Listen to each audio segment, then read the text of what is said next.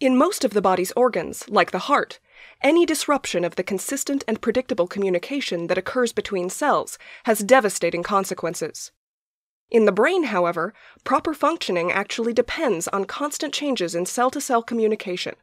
Without these dynamic changes, we are unable to learn, make memories, or adapt our behavior to new situations. In a recent study, scientists revealed a new signaling pathway responsible for such changes. Cells in the brain communicate mostly through specialized junctions called synapses, which are distributed along the dendrites, the tree-like branches of neurons. In many neurons, synapses frequently occur on tiny bumps, or spines, that protrude along dendrites. Changes in cell-to-cell communication cause sustained changes in the structure of these spines. For example, when brain activity causes synapses to become stronger, the spine on which they are located becomes bigger. These processes are called functional and structural long-term potentiation, or LTP. Decades of research have revealed key proteins and signaling molecules that contribute to the changes in synaptic communication that are responsible for learning and memory.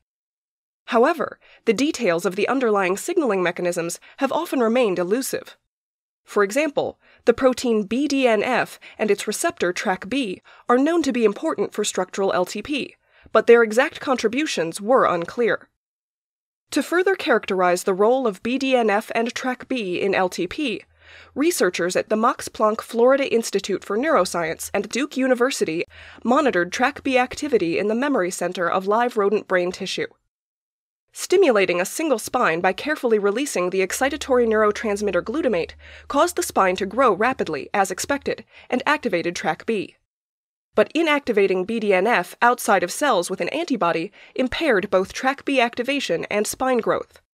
Selectively eliminating BDNF postsynaptically had a similar effect, indicating that the release of BDNF from the postsynaptic cell helped activate TrkB during structural LTP, or SLTP. This result was surprising because BDNF is classically released presynaptically.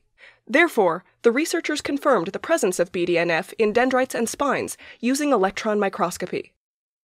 Was the postsynaptic BDNF responsible for the activation of TrkB and induction of structural LTP, released from the spine itself? To answer that question, the scientists verified that BDNF was released from spines using a fluorescent sensor molecule.